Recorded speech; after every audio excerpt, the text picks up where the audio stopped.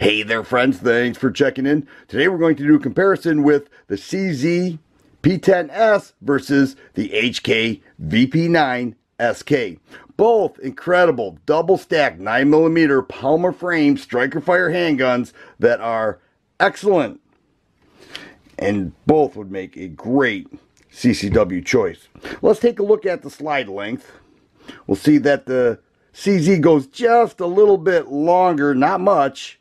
And with the grip length, we'll see that they are essentially the same. The one thing that sets them apart is the magazine release. Now, the VP9SK has a trigger guard mag release that is ambidextrous. All right, you can drop it with your trigger finger there, and it comes with a 10-round magazine. Also has another magazine with an extended base plate, allowing for 3-finger contact. But this is the 10-round mag. Also available is a 13-round mag.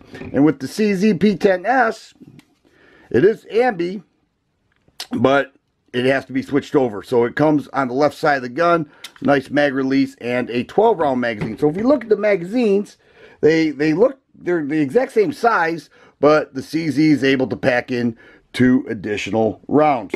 Now, the grip on the HK is pretty phenomenal. They have incredible ergonomics, and they really work hard to custom fit the hand size. They have interchangeable grip panels and back straps, slight finger groove in there. You put it all together, you can really get a nice grip on the gun, and it fits all hand sizes if you work all that stuff. And I certainly appreciate what HK does.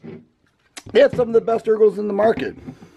And we'll check this unloaded. Now, CZ did a great job as well. It does have interchangeable back straps, a bit tacky.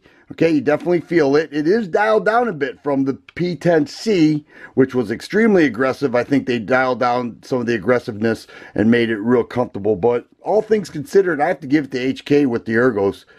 It's just hard to beat. I think it'd be very hard to beat.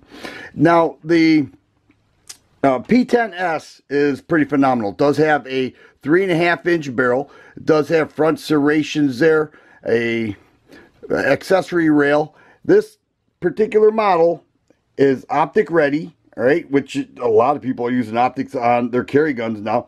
And then blacked out rear sight, night sight for the front dot. Very nice setup. Excellent shooter. You know, I shot these side by side. I did not get a lot of footage of the shooting side by side, but I will say that they both shot amazing. I mean, you're looking at 2 phenomenal guns from 2 excellent companies that do such a nice job. Now, here we have the VP9SK front serrations, 1913 rail there. This has 3-dot luminescent sights. The luminescent, when charged by light, gives a night sight effect. They are not night sights, because if they're not charged by light, you'll get a dull picture. But when charged by light, they brighten up quite a bit.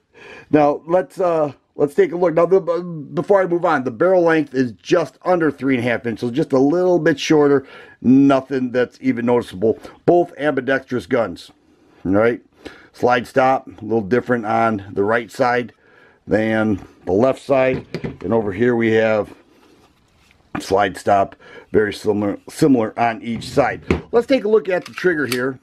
The HK, I measure it 5.5 pounds, reset right there. No over travel at all.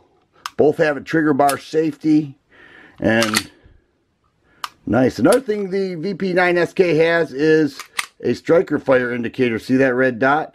When charged, there, when it's no longer charged, the striker fire indicator goes away. I measured just a little bit lighter, 1/4 pound lighter, 5 1/4 pounds here with the CZ. I like this trigger pull. I'm giving it to CZ for the trigger, because that to me just feels excellent. No over travel either, a little shorter reset, but right there, trigger bar safety, and that one as well. We're looking at about $5 to $5.50. We're looking at a little less with this. Not with this model though.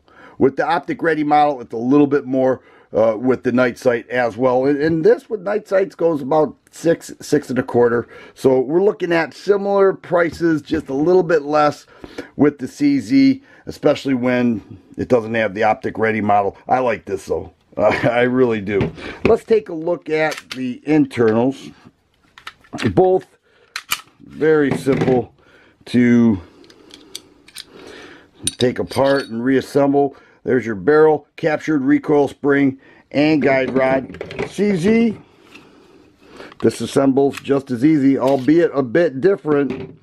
The dual recoil spring is not captured, but it really doesn't make a difference.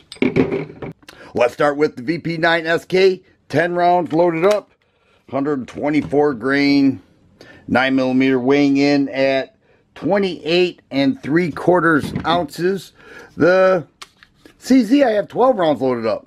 So we have 2 additional rounds, no round in the chamber, weighing in at 30 1/4 ounces. So that's a little bit heavier. It does have 2 additional rounds. So we had 30 1/4 ounces. Let's just, for fun, put 2 more rounds here. And we're looking at 29 5/8 ounces. So if the ammunition capacity is the same, the weight is within a ½ ounce difference.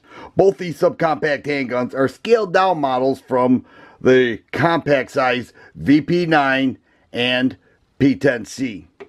Let's take a look at this HK. Just all around excellent machining. Very nice. This would make anybody proud, and extremely reliable. The longevity of each of these are incredible. CZ, some of the best handguns in today's market are made by CZ. So if I had to choose one, it's not an easy choice, but I do this. When I do comparisons, I always put myself in the hot seat and say, if I had to choose one, I'm just going to be quick about this. I'm taking the P-10S. I just love that trigger, and that additional 2 rounds makes a difference to me. This is phenomenal. I think each of them would make a great choice. If you like videos like this, please subscribe and share. I always appreciate thumbs up button. Thanks for watching, and you guys be safe.